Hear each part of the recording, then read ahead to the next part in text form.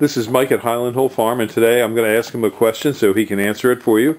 What are the best weather conditions and times of day and year to transplant seedlings? Okay, well, the best time is dependent on each type of seedling in itself. But general rules for any seedling would be that you don't want to transplant seedlings in the winter time. So if you're wearing heavy gloves and hats outside, you most likely should not be doing it. You should do it when it's fairly warm.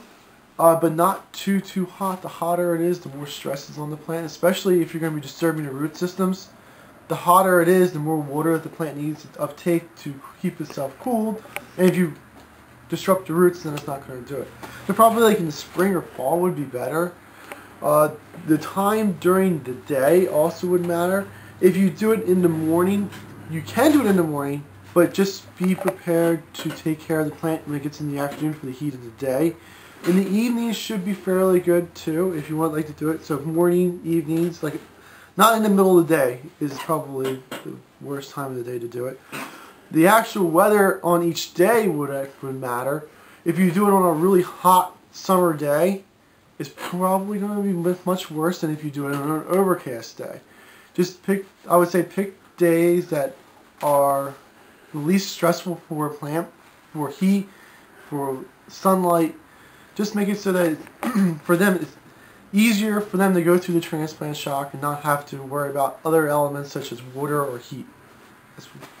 Okay, thank you. And Mike, after we're finished transplanting, what do we usually do to assure a good grow out of the tree or seedling? Well, it depends on what kind of transplant you wanted to try to do. Because if you're doing from a seedling bed into a potted plant, you can water it down. Watering is basically the thing, but there's also, if you're in a container versus if you put it in the field, whether you straighten it or make sure there's water on it. Water is probably the best thing to do.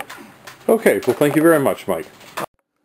Popular seedlings and transplants that we sell include things like viburnums, white pine, Norway spruce, burning bushes, cypresses, and a wide range of arborvitaes. We also deliver and sell larger trees and shrubs, and have a display yard on Route 313 where you can come and see different trees and shrubs that we sell.